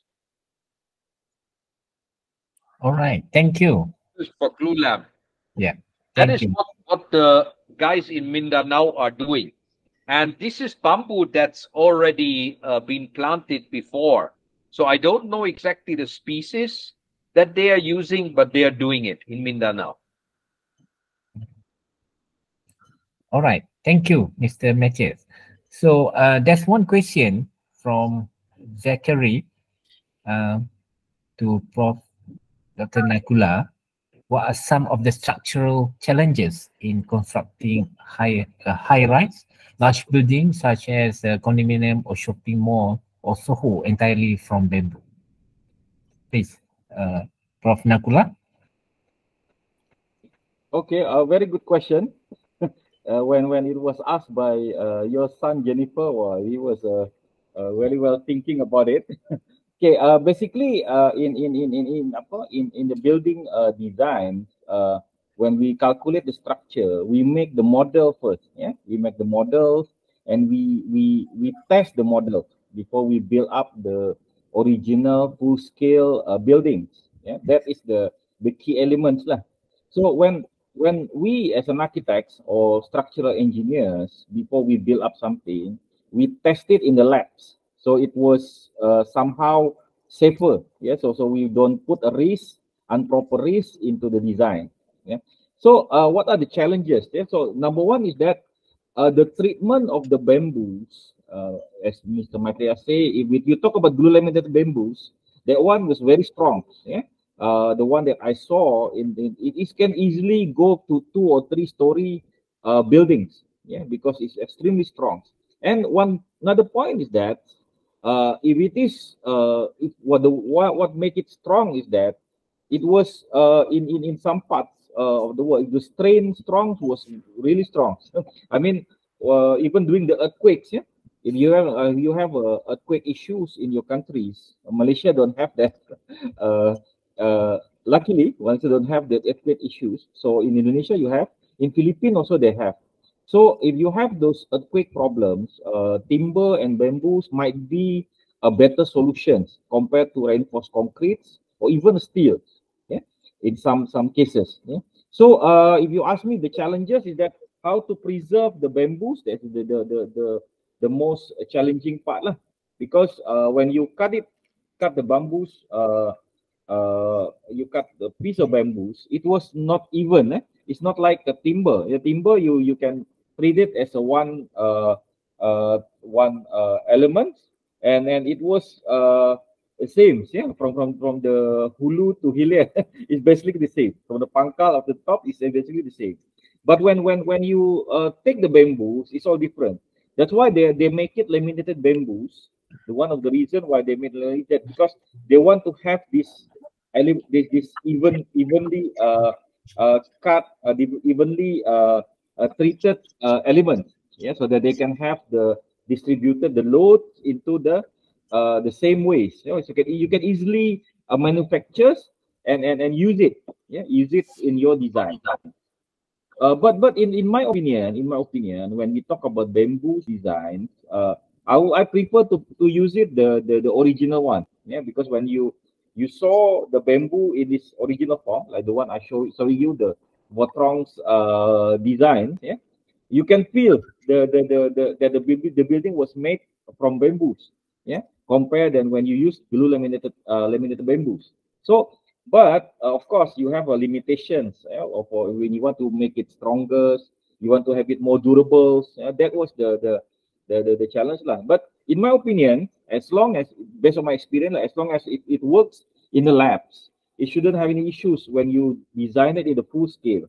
Yeah, so you can do it in the scale models, tested in the laboratoriums, then you can have it in the full scale design. So there shouldn't be any issues lah for the things. And another thing is that bamboos is easily to transport, yeah, compared to like concrete or steels, because they are lots heavier, yeah, than the bamboo. So laminated bamboo is a lot lighter than compared to others material. So in terms of challenges, I don't think lots of challenges on that. Yeah, but of course, if you want to go higher, yeah, it require more experiments, yeah, in the labs. Yeah, you want to go higher level. That's where the engineering, the structural engineers come in. Yeah, I think I just answered it directly on the green schools. Yeah, I think I visited the green school. I think 3 times. Yeah, even though structurally they put some concrete in the bamboos to make it stronger. Yeah, there's a cheat trick there. So I told one of the principals there that, oh, you do cheating. They said, no, because we are not the one who built it. So basically the bamboos green school in Indonesia was open up for international students, yeah, all over the world. They can join. But the experience, yeah, the experience of sustainable experience when you are studying there, you are in that particular space. Yeah, I think that is the one that very valuable, yeah, for the students.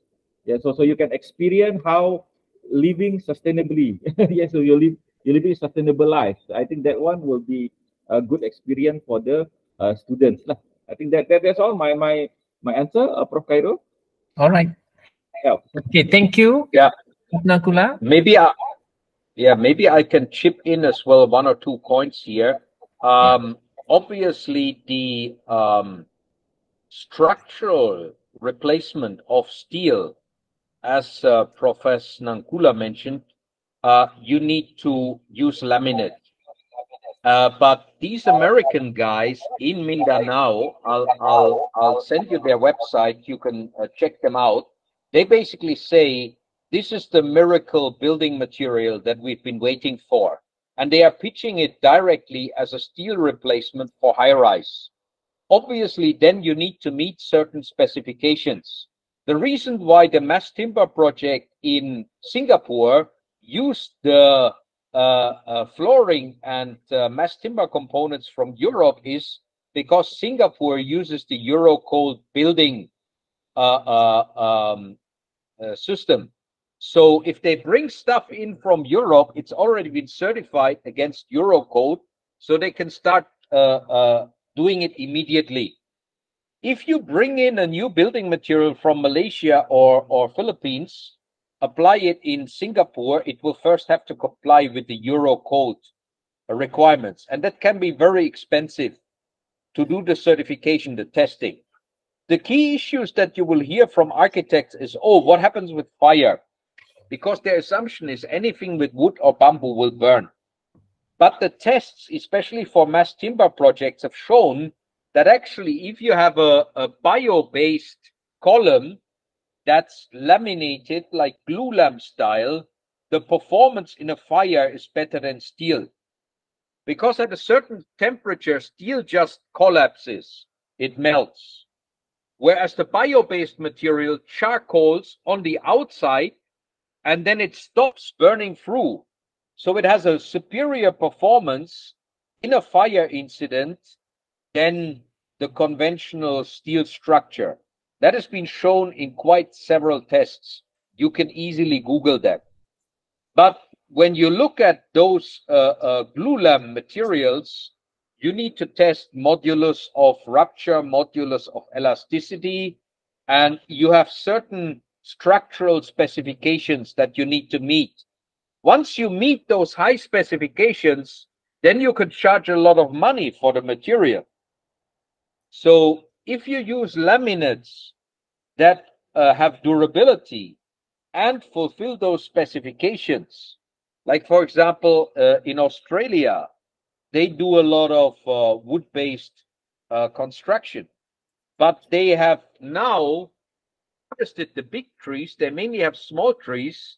They have lower and lower structural specs that these small trees meet. So there is definitely a huge market there. And particularly in Sabah, it's sad to hear that the people have been just chopping it down and converting it to palm oil plantations. They obviously think they can make a lot more money with palm oil plantations.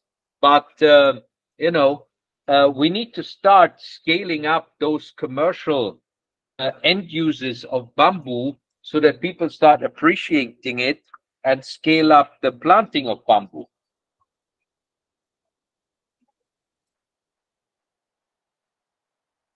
All right. Okay. Yeah, I think that's a good information. Yeah. Right. In more technical. Yeah. So now I have a question: how to nurture the love of bamboo to the public? So maybe some experience from Indonesia of Nakula, and later from Mr. Matthias. Yeah. Oh, a very, very good question, Professor Cairo. Actually, we're still working on it, like Malaysia, but we have a local communities, yeah, that use that materials. Yeah, we have. I remember when I was working as an architect in Jakarta for constructing like we call it wakaf in Malaysia. Yeah, when they're constructing a wakaf, they have this 5x5 or 3x3 meters. Pondok, we call it pondok, small structures. Yeah. When we work on it, there are still traditional builders, yeah?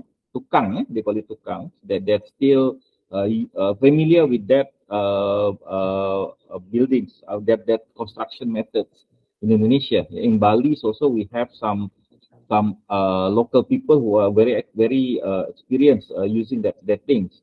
So when as I think the ways in this event is going to the right direction. We start with the school children's lah. So when the school children they can understand the things. No, the older generation, no, they can understand it more. Yeah. So I think it started with the school kids with the program as you have done it. I think it's very good. It's a good start.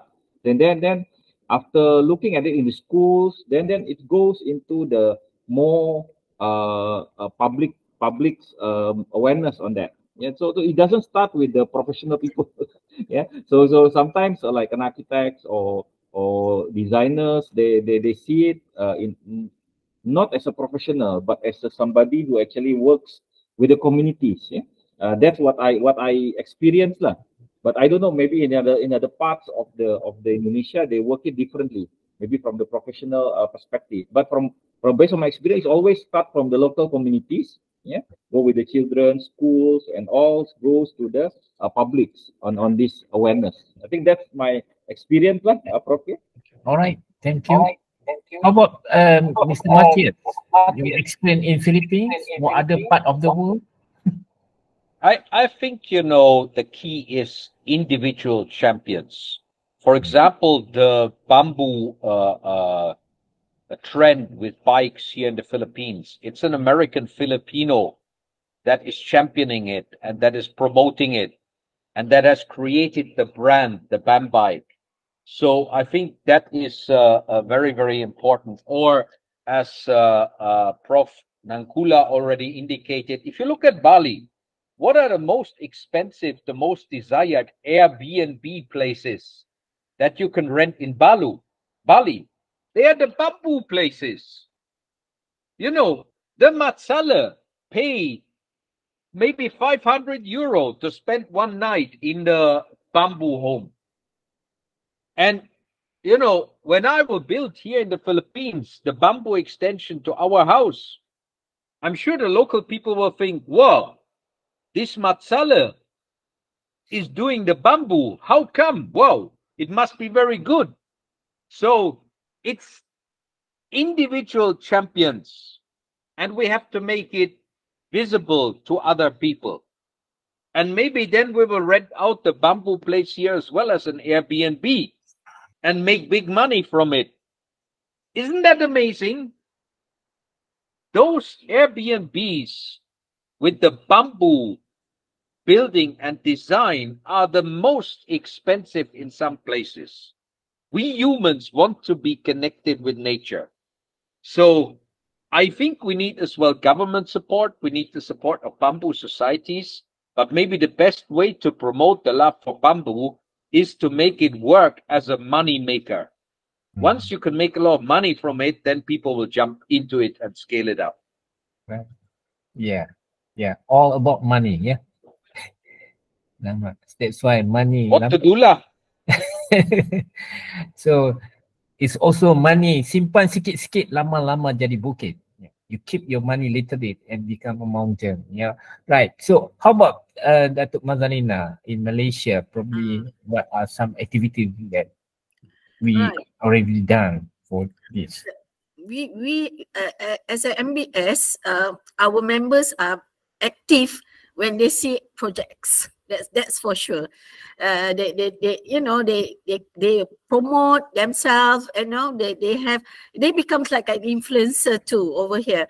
But when you deal with students, you have to go through the school, and there are mythos like saying bamboo is itchy, miang.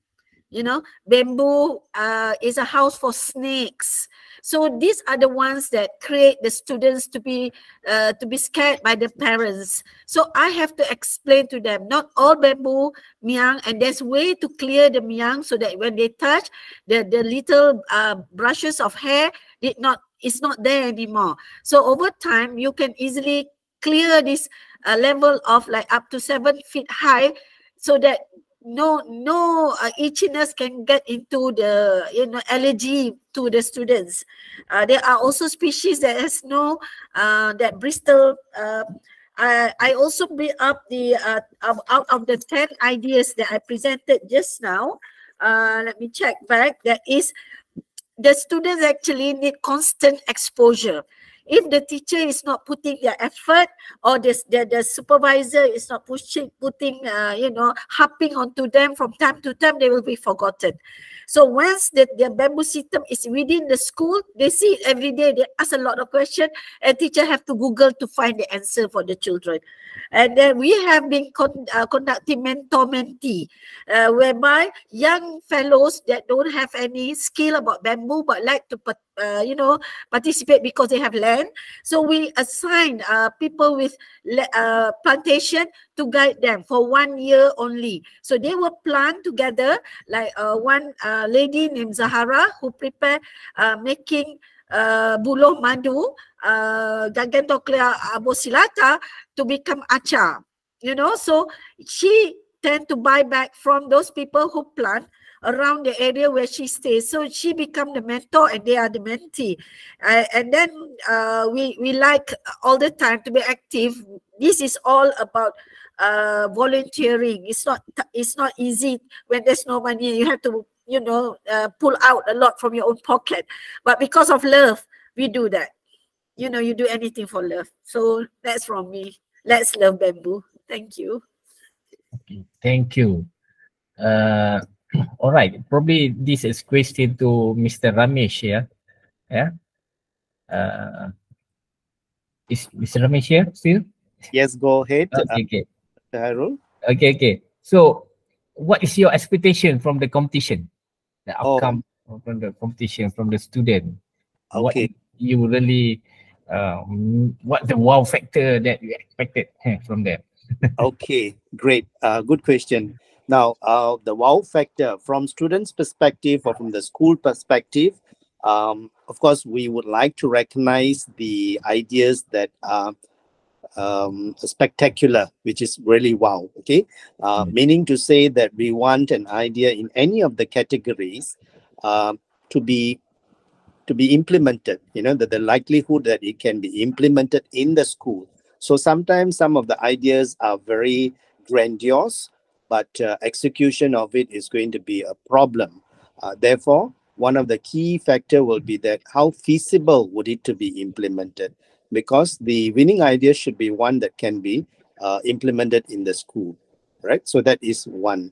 The other thing is from the perspective of the Malaysia Bamboo Society, if I can speak on behalf of Dr. Mazalina, we want an idea that really represents the association to say that this is the wonderful features or properties of bamboo in terms of its flexibility, in terms of its appearance, aesthetic value. So we will be proud. So imagine Malaysia Bamboo Society lands its brand and say that this is what we want to see. All right. So the expectation from, I think, from us would be this. Like, one is from the perspective of the organizer. We would like to be seen championing great ideas. And of course, from the school perspective, we like it to be easily executed in the school. Yep. Yeah. Maybe Dr. Hairul, I can just add one more point. Yes. Now, work very closely with some of the school. They call it Jabatan Pendidikan. In particular, Jabatan Pendidikan Bangsa Pudu, Daerah Bangsa Pudu. Now, they have got one initiative called the Green Economy.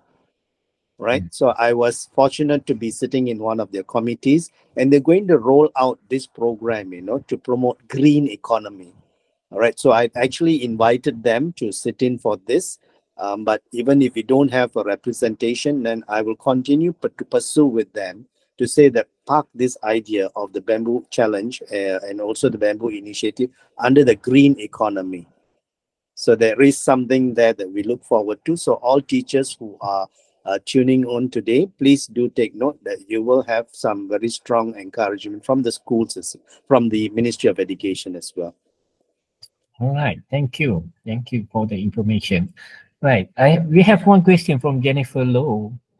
Yeah. Do you conduct bamboo study field trip for public to join, like families with school going children? So perhaps Datuk Mazalina Yeah, can answer this question. Conduct bamboo field trip. Okay. There are places with bamboo system or bamboo park in Malaysia. I think I could recall 4.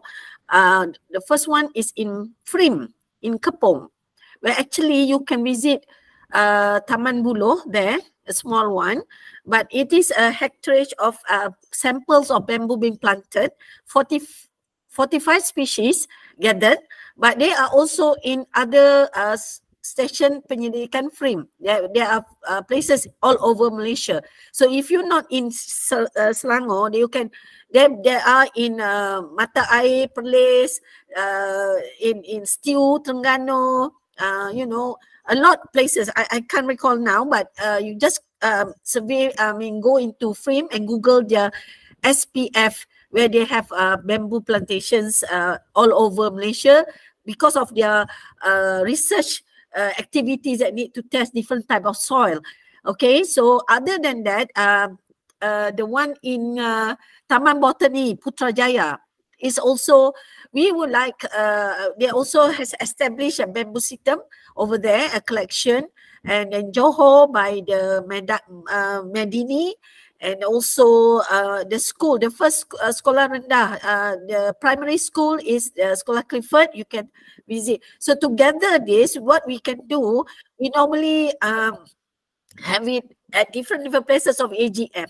If you like to visit, maybe we can conduct a one-day trip, you know, to a place with bamboo collection, and we open to all our members. So this can involve, else what the teachers can do is write to us. We can show you where are the nearest place to the school that your sons or your families can go along with, the, you know, like a trip, a day trip. That will be fun.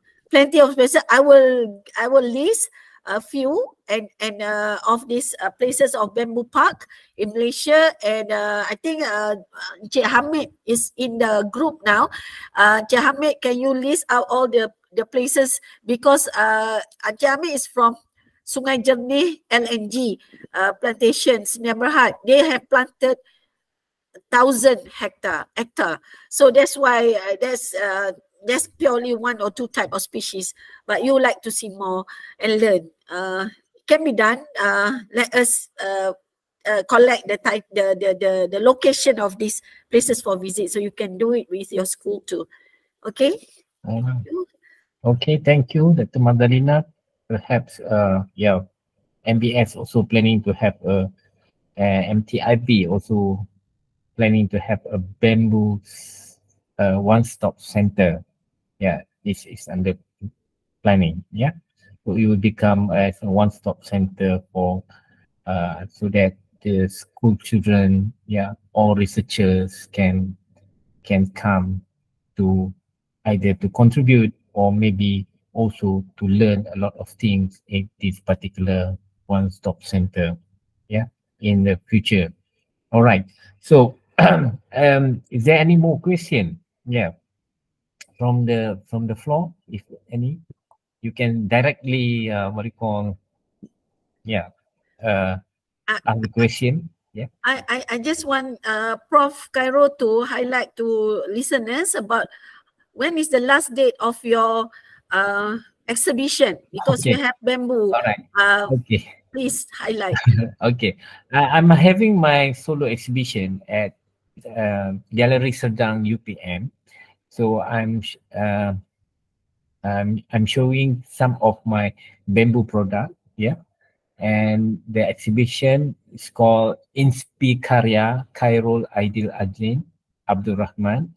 It's at the Gallery Serdang, Faculty of Design and Architecture, UPM. So the exhibition is now open until the 20th of October. So everybody are invited to this exhibition. So I've also shown some of my research using bamboo material, yeah, from and make it into furniture products. Yeah. So everybody are welcome on that. Okay. Doc, Yes, may I please. Yes. congratulate you for the exhibition. Thank you. I definitely like to come, but not by myself, but with a big delegation of students and all. Right. So, Yeah.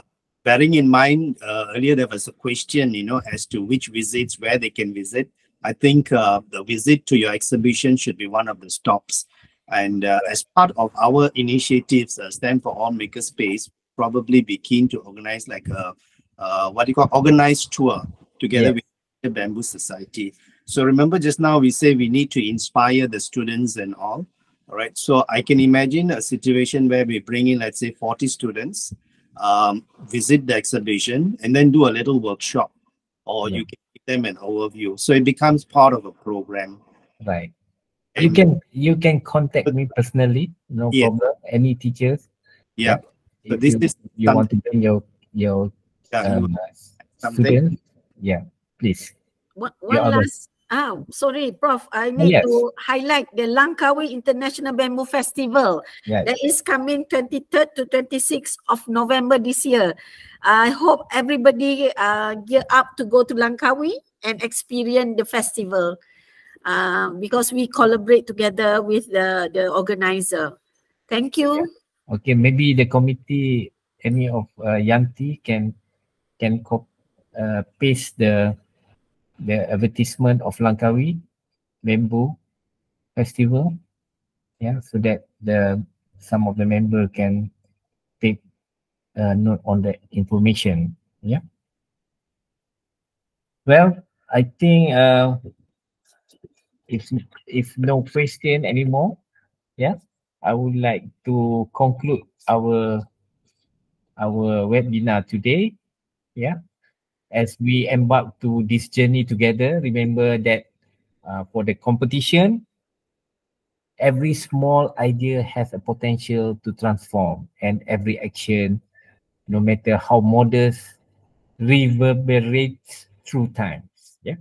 Let this webinar become a catalyst to a new perspective, creative aspiration, and shared commitment to weaving bamboo wisdom into the tapestry of our school. Yeah.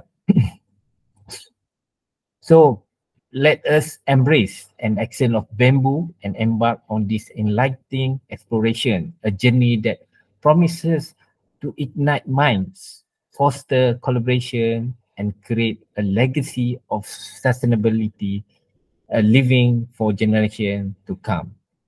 So, from that note, I would like to thank all the panels, Mr. Matthias Delbel, Prof. Nakula Putra from Indonesia, Dr. Magdalena Manso, the president of Malaysia Bamboo Society, and Mr. Ramesh Pillai, yeah, from the STEM for Malaysia, and all the committee members of Malaysian Bamboo Society. I think this webinar is considered successful, and we get very insightful information and discussion. With that note, thank you very much for your attention, and we see you again in the next Melentul Buluh Biarlah dari Rebungnya. Thank you very much. Assalamualaikum warahmatullahi wabarakatuh.